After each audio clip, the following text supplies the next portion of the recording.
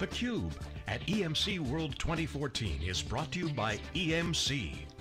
Redefine. VCE. Innovating the world's first converged infrastructure solution for private cloud computing. Brocade. Say goodbye to the status quo and hello to Brocade. Hi everybody, we're back. This is Dave Vellante with Steve Kenniston. Stephen Manley is here. He's the CTO of the DPAD group, Data Protection and Availability. Look at that. Woo. There we go. New names, new faces. Some same old faces, right? Good stuff. Exactly. So since you've come on to the scene, we have seen certainly new messaging, new vision put forth, and we're seeing the results of that stake that you put in the ground. Obviously, Guy had a hand in that as well, and the big team. Yep, so absolutely. You got to feel good about that. No, it's always cool, right? I mean, one of the challenges, or one of the interesting things when you go to, let's face it, a larger company, right? People say, well, you know, are you going to be able to innovate inside a large company?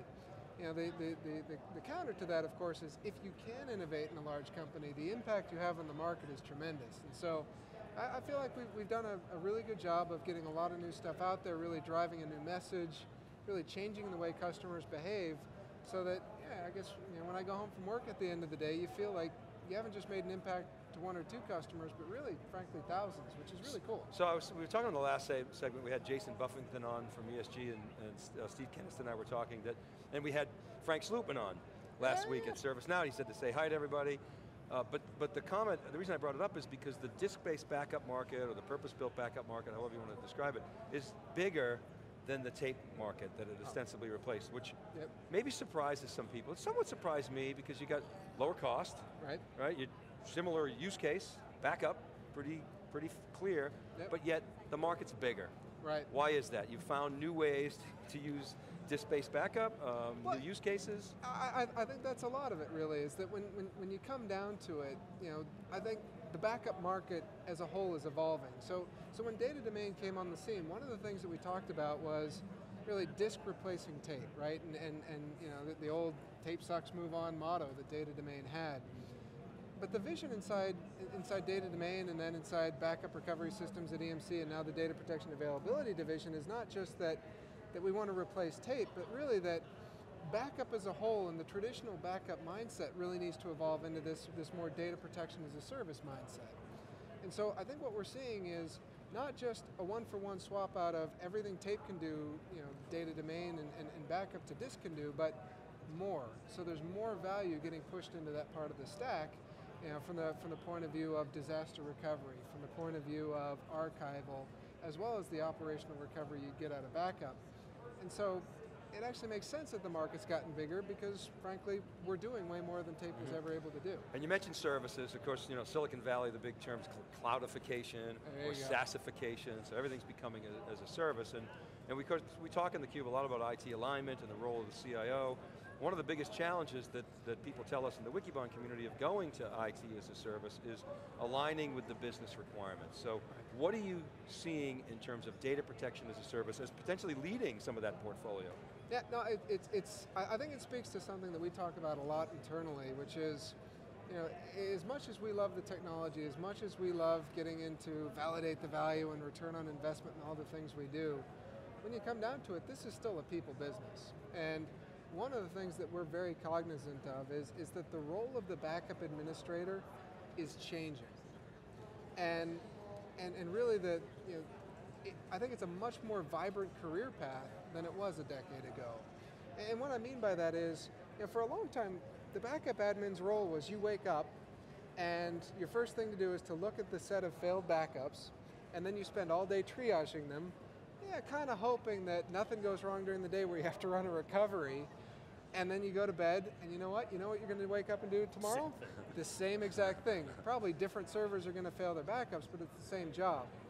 What we've told backup teams is, as we move more and more of the, I'd say the protection flow into the infrastructure, what we've done with, you know, the VMware integration, what we've done with the integration with applications like Oracle and SAP and SQL, is that it frees up the backup team from that daily grind into, what higher level business services can you offer? And this is really being able to connect to the business and say, all right, I can do a lot better job now of really understanding and driving what are our retention requirements really for compliance purposes, for best practices?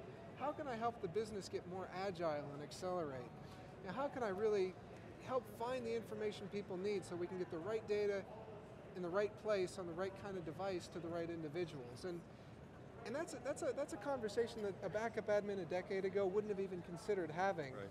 But now we've got protection administrators who are connecting with lines of business and connecting with chief security officers and compliance officers and playing a vibrant role in the business that again, I think really speaks well for the kind of, frankly, the people that I spend a lot of time with.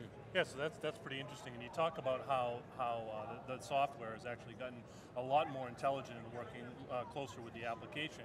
And I've seen over my career, right, this notion of, I think, as you get data protection closer to where the data is actually being created, it drives a whole new paradigm. Are you seeing some of that? It kind of conjures up this whole copy data services thing, which I know you've talked a little bit about before. So what's your kind of take on that? Yeah, so I think there's two parts that go with it.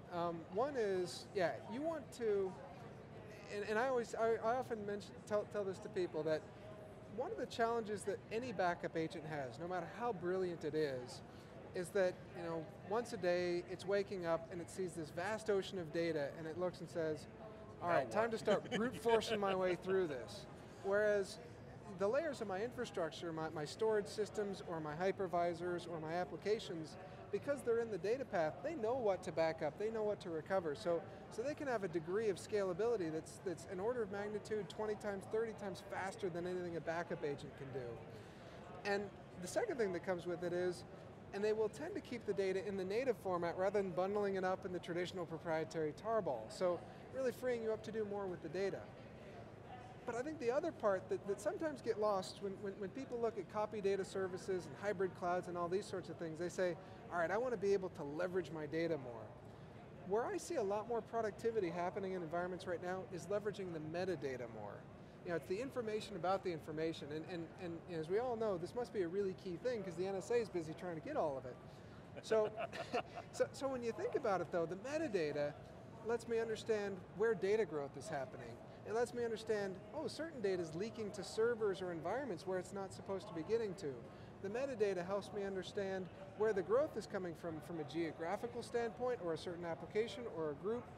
So we see a lot more people saying, I've got this vast treasure trove of metadata that's stuck in my backup catalog.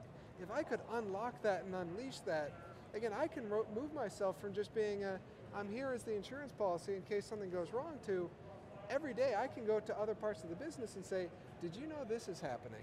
And the customers we've worked with that have done that, I mean, they're rock stars inside their environment. I met a CIO who said, you know, my backup guy comes to me once a day with, did you know this is happening on your network? Or did you know this server suddenly is losing all its data? Turns out it was a virus attack. He said, this was something I never thought I'd hear from my backup team. They are proactively managing my environment. It's all about the metadata. I think you've actually hit on something that I talked a little bit about in a blog post, and not a very popular blog, but I still think that you almost take that whole copy data services thing, and it's bifurcated. There's the copy data services, it's the heavy lifting, it's the deduplication, it's the data movement, it's all the things you come to expect from a protection product. There's also copy data management, right?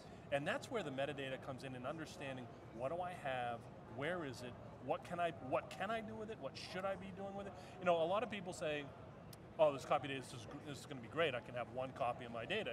You know what, people don't have one copy today because they don't want one copy, they want a few copies. So how do I best understand how many should I have, right? Exactly. And you know, it's interesting for me that I had a customer, and it was one of those meetings where we were talking about, well, hey, look, we're going to replicate this number of copies, and we're going to get your data there, and it's going to be really efficient. And the first thing the customer said to me is, if you don't have some sort of catalog that helps me understand what's inside those copies, all you've made is a really shiny, fancy bucket of bits. Now, I'm nothing against buckets, but if you can't tell me what the heck's actually going on, I'm not really willing to pay that much for the bucket. And so what really tied it together is we said, Right, and we can help you do the granular recovery you're going to need for your objects. And we can tell you exactly what's going on in terms of where your unstructured data is. That's when that customer said, bingo, okay, now that's a solution. That's because it really is all around, you're now helping me manage my data. So like you said, it's not just create a service that gets versions of data stored somewhere, it's get me a service that helps me manage that data. And when you get to that, then you got something. So Stephen, we've talked a lot on theCUBE with you about the whole vision of data protection as a service. So where are we in that vision, in that journey, and specifically, what things have you done recently in the portfolio to advance that vision? So there's a couple things. There's the structural thing that we did at the beginning of the year, which was we shifted from the backup recovery system division to the data protection and availability division. And that was a really key shift for us because we brought in specifically Recover Point, vPlex, and Data Protection Advisor. And what that really lets us do, from the vPlex perspective, really helps us fill out the continuum of protection, right? And I think Jason talks about it as a spectrum, a continuum, however you want to view it. And we had the archive in place, we had the operational recovery in place. With the Recover Point, we pick up disaster recovery. With vPlex, we pick up availability. So you can really span across whatever you need. With Data Protection Advisor, we pulled in something that says, you know what, no matter how you make the copy of data, whether it's through our traditional backup software or Recover Point or someone else's backup software or someone else's data protection technology, this is a tool that's going to treat them all as first-class citizens so that I get that metadata management. So even though that wasn't necessarily new product development from our existing engineers, just bringing them into the division, I think, shifts the mindset from it's all about a separate product and a separate buying cycle to more and more data protection becomes a service inside your infrastructure. So that's one big chunk that, again, I couldn't be more excited about, right? I'm on the phone, with David Goulden, we need this technology. I mean, I didn't actually say it that way because he's David Goulden, but mentally I was banging my fist on the table. There was emphasis in you. Yeah, exactly. Organically, you've seen a bunch of interesting releases from us this year in terms of what we've been working on. So, you've seen, for example, the new networker release get a lot more involved in terms of, again, snapshot management, cataloging, replication management, because again, those copies, even if networker isn't the one piping them through a traditional networker agent, those are still viable copies that you want to be able to track and recover from. Similarly, on the Avamar side, a lot of work in terms of really connecting in with a lot of the vCloud services and REST-based APIs so that, again, this can be managed at cloud scale. And then obviously on the data domain side, really enhancing the system so that we can do more than just traditional backups. So, more and more support, 1 billion files, so that the same system can be used for not just backup, not just disaster recovery, but more and more for archive. So, again, really filling out that portfolio so that the teams that buy into this aren't just offering backup as a service now, but they can offer the entire, hey, let's talk availability, let's talk DR, let's talk operational recovery, let's talk archive, and really pull those together as an end-to-end full portfolio of service offerings. We're out of time, but I got a question from the crowd. John, great. just let me Let's know. do it. So is there anything specific about SAP data protection that we should know about, or is it sort of similar philosophy? What's unique about SAP, if anything? Yeah, so I'd say, first and foremost, as we tend to go through these things, we look and we say, all right, I want to enable the SAP admin to have as much control over their backup and recovery as possible, because again, saving that one phone call, that one trouble ticket to the backup team, that's a win. So, we recently announced that SAP and SAP HANA, we have direct boost support into data domain, so the app admin can drive it him or herself.